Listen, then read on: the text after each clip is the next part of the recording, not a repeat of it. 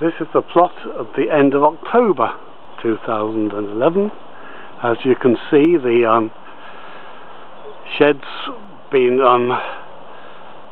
had the roof put on. I've had to put some ply on the scaffold planks on the roof, and have stuck a very nice, or the roof has stuck some roofing felt on the roof, so it's now watertight. Just show you there's two big doors. I've yet to cover them in scaffold planks, but one of them is working. It's a working door. Inside there's a very nice shelf which I've just done in the past few days. Lots of wood for the remains, and there's the remains of the gutters that have yet to put up. I have put a little bit of the guttering up.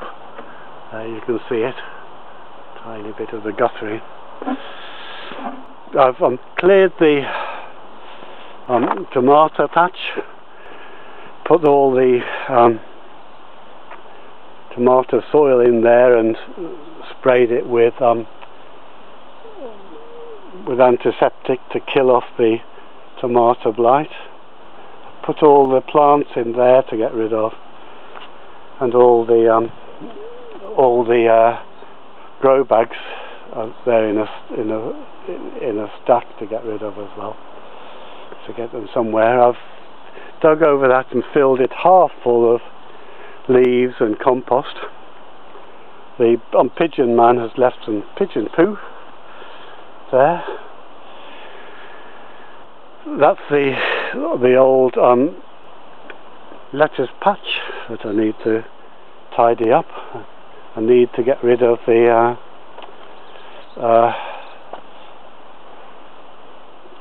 nettles out of there. I've put a lot of the strawberry plants in 2 of the beds.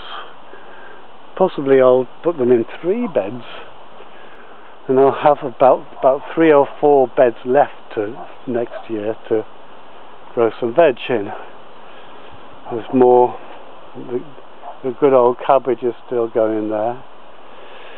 The plum tree's losing its leaves, and the pear trees looking wintry. I'm still getting raspberry plants, raspberries from my raspberry bush. There's the raspberries, quite nice. I've cleared this. I'm ready for the new raspberries that are coming. The rhubarb patch is dying back, ready for winter. Much the same, the water table's rising up. It's getting higher. It's about 18 inches deep at the moment. And I've cleared and tidied up the place a little bit, moved quite a bit of the wood, and the plastic bins that were here I've moved to the shed area. And that's the plot on a nice autumn day at the end of October 2011. Incidentally, is my contraption for cutting up logs. You get a chainsaw and just put the logs in the middle and go down the contraption with the chainsaw, and it cuts them up beautifully. The only trouble is they're a bit too short and may change it a little bit, but it's a very useful little contraption.